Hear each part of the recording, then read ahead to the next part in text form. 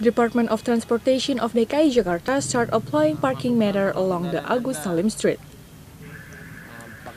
Official announcement marked with a ribbon cutting by the Vice President of Transportation Minister of DKI Jakarta, Mr. Benjamin Bukit.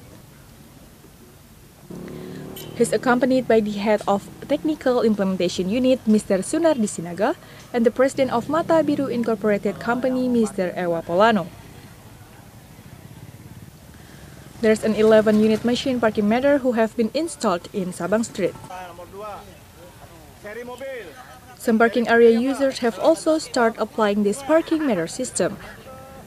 They assisted by the parking officer who wearing the blue uniform, pocketing 500 rupiah in the form of coins which ready to be converted to be the parking area user who needs the dime, and its exchange takes no charge. Unfortunately, there is still lack of socialization undertaken by the Department of Transportation, which causing a confusion of the users of parking meter system itself.